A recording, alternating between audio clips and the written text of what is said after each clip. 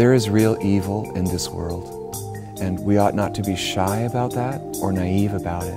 We are experiencing the largest migration of people since World War II.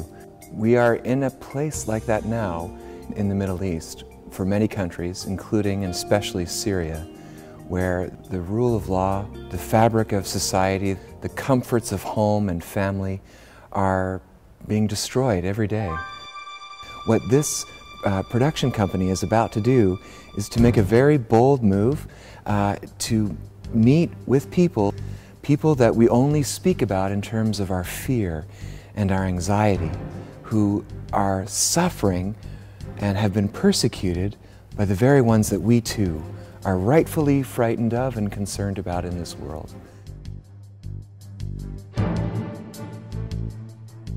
Depending on which newscast you listen to, there's always the spin. And we want to do this without the spin and show a real picture of what's happening. The Nazi army invaded Hungary and occupied it. The headmistress did not go home.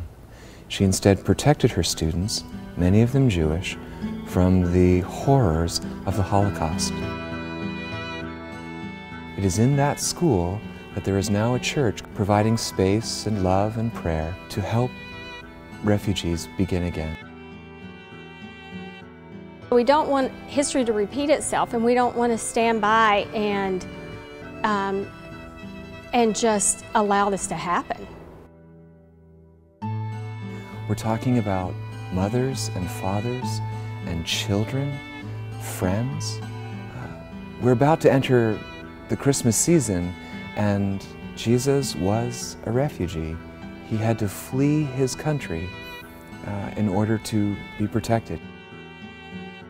We really want to show this human tragedy the best way we can, in the most honest way that we can.